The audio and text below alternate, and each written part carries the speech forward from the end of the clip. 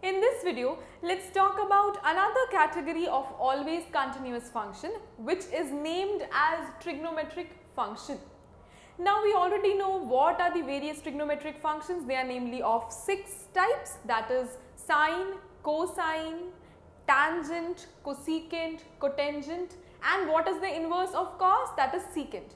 So there are 6 trigonometric functions. Now as I already said you that without a miss you just have to memorize that yes, if in any question you find trigonometric functions, they will be always continuous. There is no problem with proving them, but yes, we will be wasting our time. So it's always tricky to prove them again and again, so it's better we memorize them. So in this video, I will be particularly taking sine function. There is no need to although prove it, but once let's see how to prove the continuity of sine function. Just as we do sine function, similarly you will be doing cos function, and in the next video I will be taking up tan. But the rest, there is no need to prove cosecant, cotangent and secant, that you already remember that yes, they are always continuous in their domain. So let me talk about sine function in this video, and in the next we will be talking about tan. Rest trigonometric functions you can always remember and do yourself. So trigonometric functions are always continuous in their domain, wherein we are taking up sine function. Now if we are taking up sine function, that means my function is y is equal to sine x, or I say that it is also equal to fx. And I know that if I need to prove this, I need to basically prove what? I need to prove that limit in the left hand limit I say is equal to the right hand limit is equal to the value of the function. This I need to prove, right? So basically if I need to prove this for continuity, I might say that first let me check what is f of a, wherein I take a as any arbitrary real number. So I say a be an arbitrary real number. And now when I have knowledge of what is a, I know the formulas related to sine function, let me prove its continuity, right? So I have what? I have f of a. What is f of a?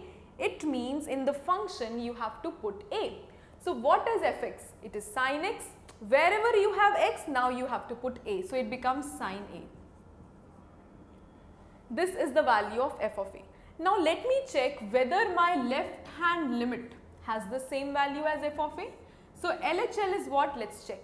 LHL means left hand limit, so it becomes limit x tends to a negative f of x.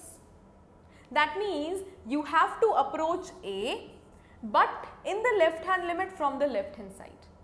Now x tends to a negative, if I need to replace it with something called as h, so I put h tends to 0, and in the place of fx it becomes sine x would be there. So it is sine a minus h. You already know how we did this. Now what is the formula of sine a minus b? It is sine a cos b minus cos a sine b, right? So let's put that formula, limit h tends to 0, it becomes sine a cos b minus cos a sine b. Now what changes to be adopted? Let's see. Since limit is there, there are two terms, we can always take the limit to both the terms one by one. So firstly, limit will go with this also, then we have a negative sign and the limit goes with this also, right? Now sine a cos h, sine a behaves as a constant, comes outside, then we have limit h tends to 0 cos h, right? Sine a behaves as a constant, it comes outside because a is an arbitrary number. So a may be anything, sine of that value is real only, comes outside constant, cos h is here. Then is minus sign, cos a sin h. This time what we have? This time we have cos a as the real number, constant, comes outside. Then the limit goes with sine. I hope this makes sense and it is clear. Now what happens? Now you see what is the value of limit h tends to 0 cos h. Cos h. You are saying that okay, it is not equal to 0, but it is very much near to 0. And in the limiting case, cos 0 will be what? Cos 0 is 1. So it is sine a into 1, sine a into 1, then it is minus sign, cos a is outside, what is limit h tends to 0 sine h? Again you are saying that okay, h is not equal to 0, but it is very much near to 0 and it is the limiting case. So sine 0 is what? Sine 0 is 0. So cos A multiplied by 0.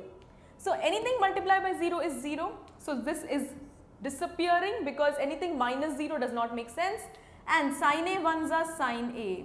So it is sine A. So that means f of A was sine A, LHL was sine A, is sine A.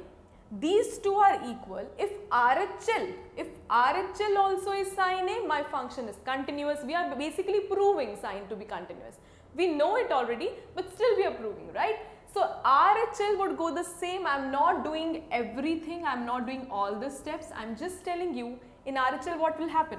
Limit x tends to A positive sine x, right?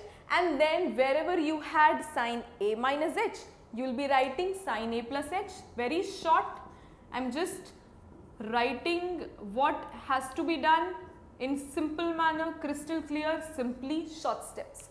Now, sine A plus b, sine A cos b plus cos A sine b. So wherever you had minus, here also it becomes plus, here also it becomes plus in case of right hand limit. Now plus will come here, plus will come here. Sine A plus 0 is what? It is sine A only. So again what you get is sine A as the answer. So now you see, you started with something called as, yes, I need to prove the continuity. You got the value of the function, the left hand limit and the right hand limit, all three equal and all three equal to sine A.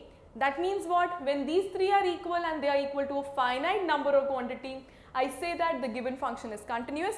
So sine function is continuous in its domain, and similarly I can prove other functions also like cos, secant, cotangent and all. But yes, in this video let's take up the proof of tan function is continuous in its domain.